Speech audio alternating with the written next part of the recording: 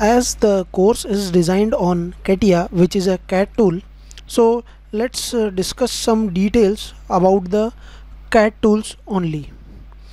About the CAD tools, first thing comes into mind is how exactly this evolution of CAD, CAM and CAE started. So the evolution of CAD, CAM and CAE started with the drafting. Engineers developed the CAD tools for solving the purpose of drafting first. Then later on the updates in these technologies came, and the tools for other applications like computer aided designing, manufacturing or computer aided engineering came into picture. Before this evolution of CAD or computers, engineers used to perform the manual drafting. As it is shown in the figure or images, there are drafting sheets available which are too larger or bigger than the size of engineers itself. It used to take many engineers as well as much time to build a single drafting or manufacturing drawing for a single part. Then later on the evolution of computer came. Computers were used to create the drafting, and later on the tools were developed for designing as well, for modeling as well. Later on they were used or developed for manufacturing as well as analysis. Now in the current situation, the technology has developed that much that you can easily create a simple model or drafting on your mobile phones as well.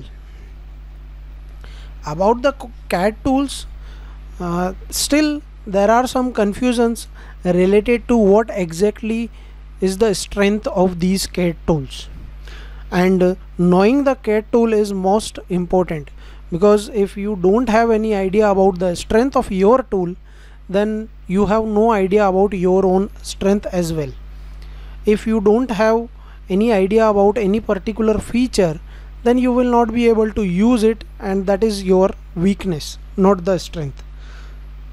So let us understand what exactly these CAD tools with the evolution of computers can do. So the CAD tools can actually convert 2D to 3D. Say I have some sketch available, like if you must have seen the plans of civil engineers. So whatever the plan is, that is a 2D. If you want that 2D to be converted into a 3D, then yes, you can perform it using the CAD tools. You can even convert 3D to 2D. Say you have a model created, you want the manufacturing drawing or the drafting required to be generated. Yes, you can perform the same using CAD tools. You can create the assemblies in CAD tools as well. You have multiple parts available for a machine. You can develop the machine in the CAD tools by assembling those parts. There is a separate environment available in each of the CAD tool for assembly. Easy to modify. You can go for easy modification of any of your part or assembly in the CAD tools. Say you have created a machine using some parts and you have assembled it, so you have a machine is available in your CAD tool. Any of the update comes in any of the part of that machine, then you don't need to create that machine or per parts again. What you can do is you can use the facility available in the CAD tools for further modification, and you can modify it. It will be automatically updated and reflect the result within seconds. Next facility is relation between parts. We in the mechanical engineering use nuts and bolts. These nuts and bolts are of specific sizes. So while creating the models in the CAD tool, what we can do is we can define the relation between nuts and bolts. So if I have to change the dimension of either nut or bolt, definitely I will need to change the dimension of either of them. Either I will change the dimension for nut, or I will change the dimension for bolt. It will be automatically updated to its counterpart. The same thing we can provide the relation between other standard parts as well. Like in case of nut itself, all other dimensions of nut are dependent on the diameter of nut. So those relations also we can provide using the CAD tools, which makes our modification as well as modeling very easy. Analysis of part. Using the CAD tools, we can go for the analysis of parts as well. A simple example, I have created some parts. I have created the assembly of those parts as well. Now there is some clashes in the assemblies. Some of the parts are actually overlapping each other while assembling them. For sure, if those parts were manufactured, I will not be able to do the assembly, as those parts are actually overlapping each other. But in the CAD tools, yes, we can assemble it and check it whether there are clashes or not. If there are clashes, then initially only we will be able to modify those dimensions, and we can resolve those clashes, and then we can send the parts for manufacturing, so that there will not be any kind of problem after manufacturing during the assembly.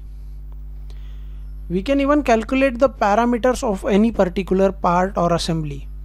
Say I have created a part, I would like to know about the volume, about the weight, about the inertia or center of gravity of the part. Then using the CAD tools, using some clicks only, I will be able to get it. I don't need to manufacture the part and then weight it. No. To generate or to calculate the volume, I just need some clicks and I will be able to get the volume of that particular part. Even we can assign the materials to the parts, so that we can get the exact value of center of gravity, inertia as well. Data storage. As we are using the computers, it is very easy for us to store the data. Earlier there were drawing sheets available, which are a bit difficult to carry, a bit difficult to store as well. But now we have all the data in the soft copy format. We can put it in the pen drives, hard disk, we can even store it on the servers. We can share that data as well if required, and that is very easy, because the files are hardly in MBs, not in GBs, so we can share it over the mail as well. PLM, product lifecycle management. Using the CAD tool, we can even predict the life of product, and if your CAD tools are connected with the PLM, then you can even maintain the life cycle of that particular product. Yes, it is necessary that the organization for which you are working, they are storing, they are maintaining the data, then yes, you can maintain each and everything about the product's life.